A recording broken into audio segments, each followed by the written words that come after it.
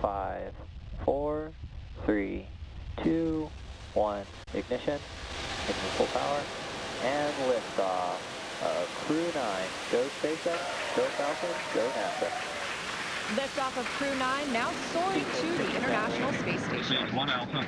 Stage 1 propulsion is nominal. Copy, 1 Alpha. Those 9 Merlin engines now providing 1.7 million pounds of thrust, propelling Falcon 9 and Crew 9 and continuing to get good calls from teams here on the ground.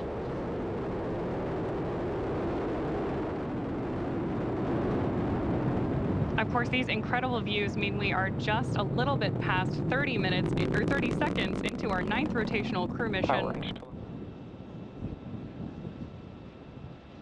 Stage 1 does perform 3 burns on its way back to Earth. The first is the boost back burn, followed shortly thereafter by the entry burn.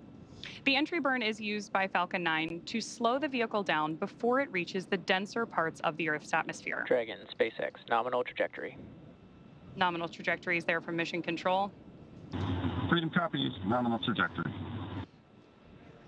That entry burn is, of course, followed by the landing burn, during which time we'll light 3 of the Merlin engines on board the first stage. And we expect to see that landing burn just about a minute before we expect Dragon to be inserted into orbit.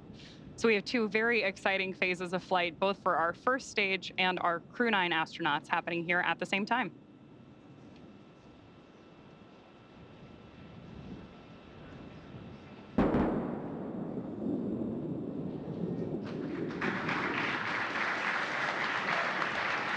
Stage 2, FTS has paced.